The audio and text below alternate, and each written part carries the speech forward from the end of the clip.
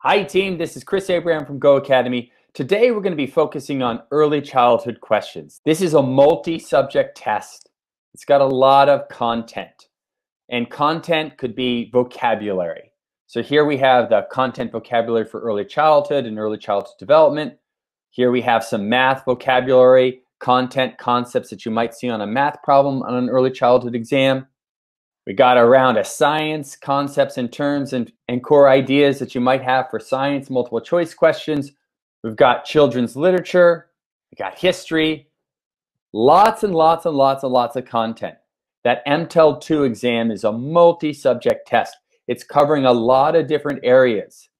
I'm not joking when I say this, but when I work with teachers that are taking like the MTEL 09, that's the high school math exam, or the MTEL 06, that's the history teacher certification exam for high school teachers, or the MTEL 10 for general science, or any of the other MTELs that are content areas. This stuff here, the math, the history, the general science, easy peasy, because you just have to focus on one thing. You just got to be really good at math. Whereas an early childhood exam like the MTEL 02, well, here's an exam that has a little bit of everything. It has your early childhood, it has your special education, it has children's literature, early literacy, math, science, English, history questions, geography questions, and 2 essays, which incorporate lesson planning. Lots and lots of moving parts here. One of the best ways you can get ready for this test is to study the core content or core vocabulary in each of these sections. All these key vocabulary words and concepts in early childhood, math, science, English and literacy, and history. These are these essential ideas that you want to know to have success on the multiple choice and the open response.